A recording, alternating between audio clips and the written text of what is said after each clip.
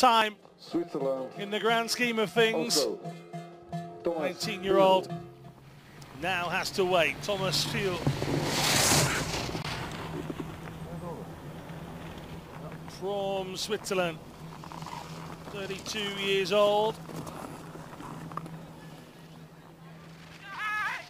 We saw earlier plenty of support. Oh, and Thomas going wide. He was inside the first intermediate time, tucking back in, trying to make himself as small as possible to regain some speed, but we saw him go wide just a moment ago.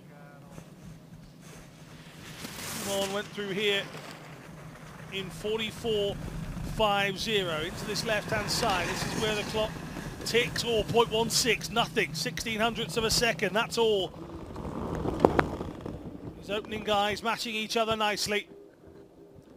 Sauer's time was beaten by Guimond. Is Pfyl going to beat Guimond's time? 101.14.